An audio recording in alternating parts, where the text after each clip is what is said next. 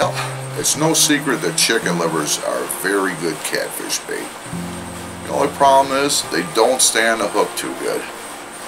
Today, I have a special guest, Cousin Jed, a retired catfish guide from Mississippi, here to demonstrate how to keep your chicken livers on the hook. Howdy y'all, I'm Jed, and I'm going to demonstrate what my humble opinion is the best way to keep chicken livers on the hook. That's right. First of all, you need to get yourself some fresh chicken livers. Some of this bait mesh. I like to use Atlas spawn net, some Atlas elastic magic thread, and you need a pair of scissors or a sharp knife. Well, let me get to demonstrating for you. These here bait mesh come in a variety of colors. Personally, I prefer the blood red or the paint. Well, first you take and cut yourself some of this here bait mesh, lay it on a plate, grab yourself some fresh chicken liver, put a nice chunk up in there, grab all four sides and pull them up. Now you got yourself a nice chicken liver sack. You take the Atlas magic thread, wrap it around, give it a little pull, wrap it around a few more times, just give it a little pull. No knots required. And now, just trim off the excess, and there you have it.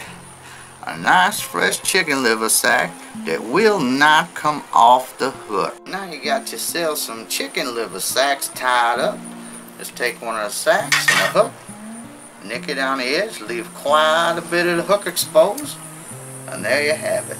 Well, thank you, Cousin Jed, for that fine presentation. Well, you're very welcome, Cousin ROADSNAKE. Alright. Well, that's how we keep our chicken livers on the hook. Tie them up in the liver sacks.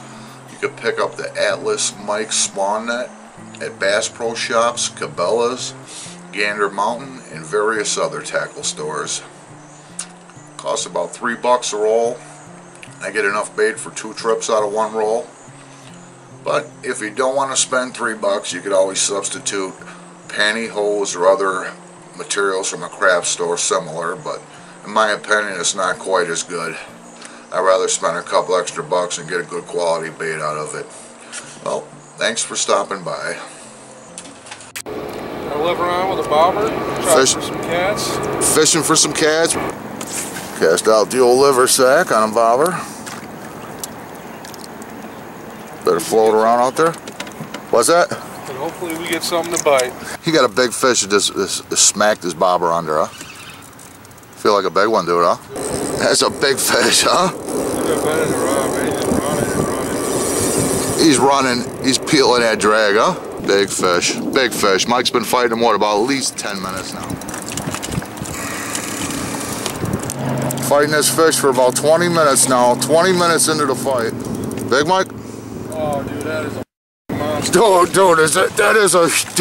dude, that's the biggest catfish you ever hooked at, dude. You might not fit him in that net, dude. Oh, you got him? Oh, man. My heart is racing right now, man. Yeah, you didn't know if you were going to get him in, huh? Oh, God. That's one of the ones that make you sweat, huh? Oh, man.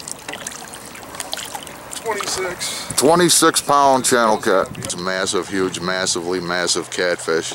That is a huge fish, dude. Alright, man. Let's get a couple pictures, let him go. Okay, let him go. There he goes. See ya. That's a 40-inch catfish heading back out in the lake area to do his thing. I got the chicken liver out. Oh, he's fighting hard. Dude, look at this. 18-pound channel cat, Mike. That's heavy, man. Okay, shut down. What was that?